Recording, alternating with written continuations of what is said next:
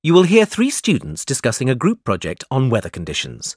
First, you will have 20 seconds to look at questions 1 to 7. Now listen carefully and answer questions 1 to 7.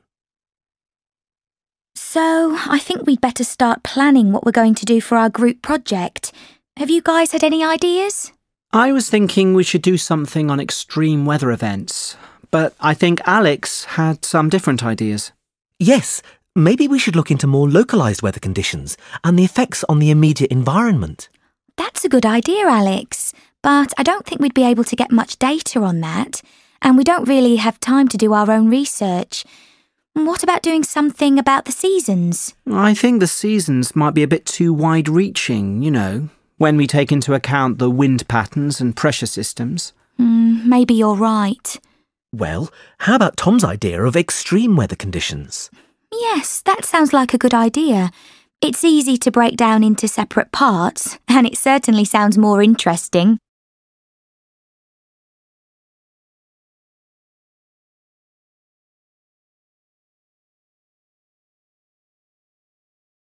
I'd quite like to cover monsoons. I've been doing some reading on them and they're quite interesting. Well, that sounds good.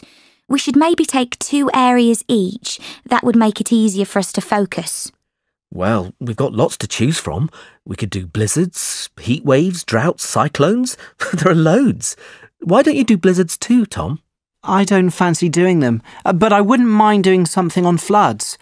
They're linked to monsoons, I think, so it will be an easy transition. What do you fancy doing, Alex?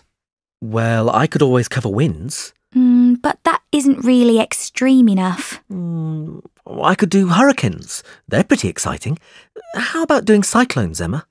I'd rather do heat waves and droughts, I think. I know a bit about them. I don't know anything about cyclones. Cyclones are really interesting. I can cover them. That sounds great.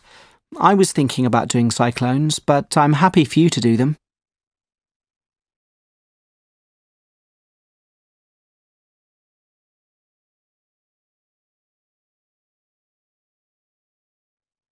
Right, shall we get started on some of the content? Yes, we haven't got that much time. Does anyone know anything about their topics? I know quite a lot about cyclones. Do you? Well, I studied them at high school. You know, cyclones usually start near the equator. They need quite warm water to form. Above the warm water, the vapour in the air forms clouds, and if there is low pressure, then these clouds will start to rotate. Isn't it also the fact that the Earth rotates too, which makes the clouds spin more? Yes, that too. Once they begin rotating, they can either lose momentum or keep gathering momentum until they hit land. These ones are called mature cyclones.